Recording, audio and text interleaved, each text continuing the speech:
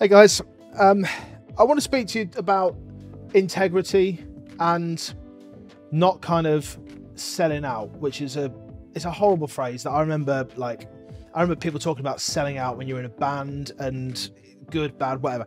But when you do kind of videos on YouTube, when you do anything in that sort of arena, you get lots of companies that will contact you once you get above a kind of certain level. And they'll say, hey, try out our stuff. If you like it, give it a review. Or more accurately, they don't say, if you like it, give it a review. They say, give it a review. And I've done that for a few microphones in the past, some kind of lower cost ones, some that I truly believe were good, and some that I feel like I gave a fair comparison to. One thing that I will say I have never done and that I will never do is say something is great when I don't actually believe it's great.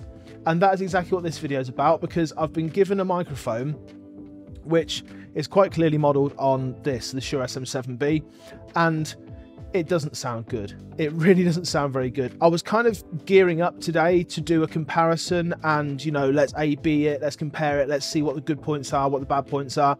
And I just couldn't find any good points, which is embarrassing to say. Well, embarrassing for the manufacturer, who I'm not gonna name.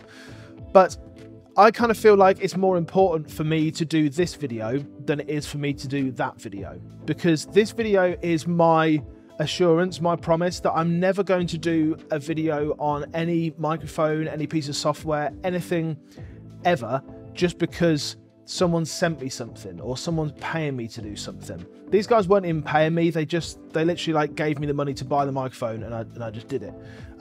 So money changed hands, but product changed hands as well. So I just kind of got the money back for the microphone. Anyway, it's that weird trick they do so it counts as a sale on Amazon, you know. But I don't see any point. I see more point in doing a video where it's me saying, okay, I'm always going to be truthful. I'm always actually going to do what I say I'm going to do, which I feel is more a comment on a person's character than it would be on their bank balance. You know, it would be great to get paid a load of money for a microphone review that, whether you believe it or not, you're going to say it sounds great and they'll give you 500 quid. Well, someone might do, they might not do. But if you don't actually believe it, if you don't actually think that's true, the most important thing to think about there is that people will see through you very, very quickly. There are a lot of people on YouTube and in the world really who will just kind of say what they get paid to say.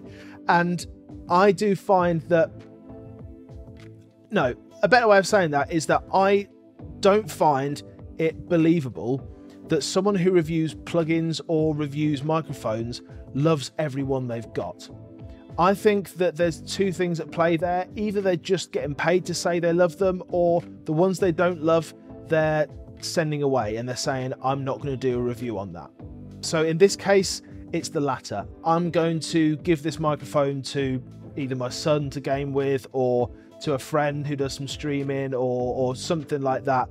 A microphone that I don't think is really that great, even for low-level podcast stuff. It might be good for low bitrate streams if you're playing games and screaming down it like my son tends to. I don't know. But hey, there you go. I'd rather make this video saying that I'm not going to talk any kind of nonsense than create a video where I am talking nonsense. And to me, that's more important than a few quid. I think so anyway.